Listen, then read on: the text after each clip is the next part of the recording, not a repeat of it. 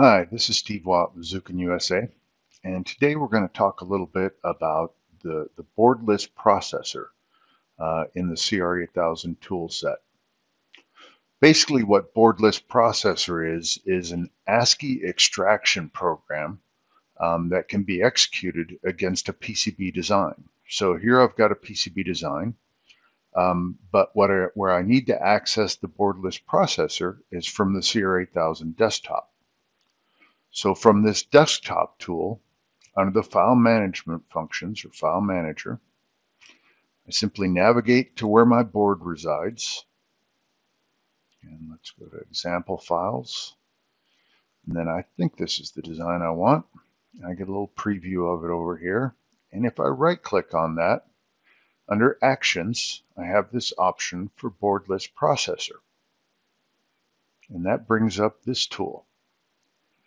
And it tells me what design I'm acting on. And it's got some kind of default parameters here, but I can also navigate to load a specific set of parameters. So I'm going to load this guy, the 2020.blpx, and then I'm going to select this component list function. Now, if I want to dig into that, I can go into that Edit Info List Parameters. And from here, I can specify various attributes that I want to see in this ASCII output.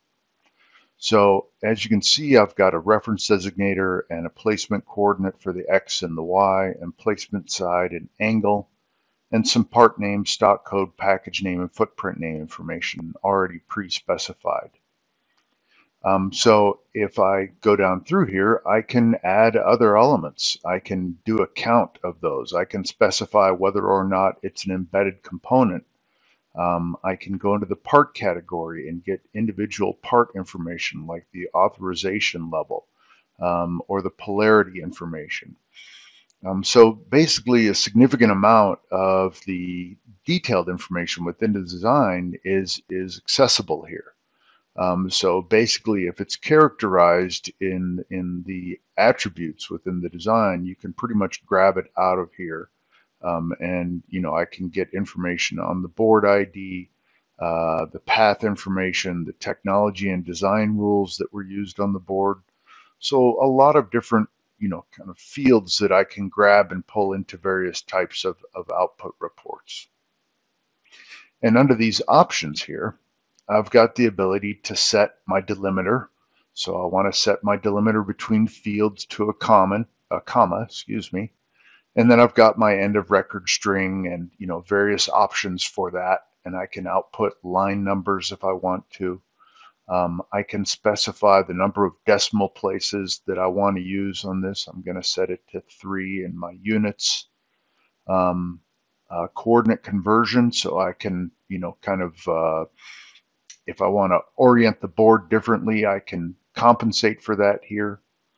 And then I've got this page information for header and footer, and this is manually intervened. So I can go in here and specify that my fields, if I want to put a header on those fields, I can put that in here.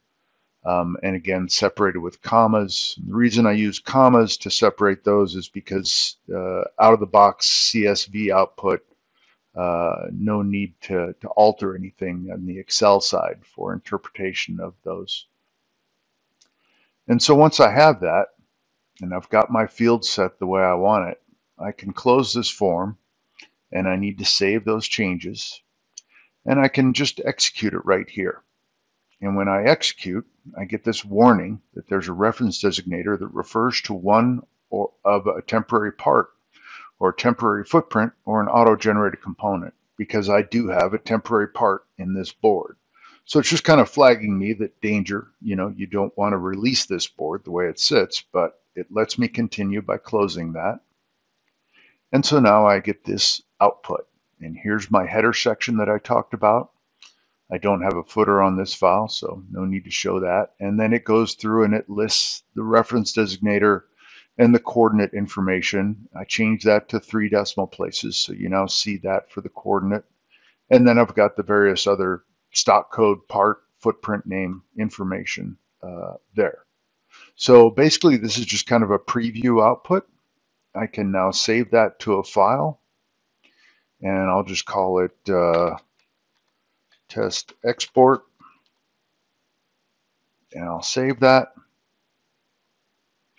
And now if I open that save to file again and I go to test export, this guy here,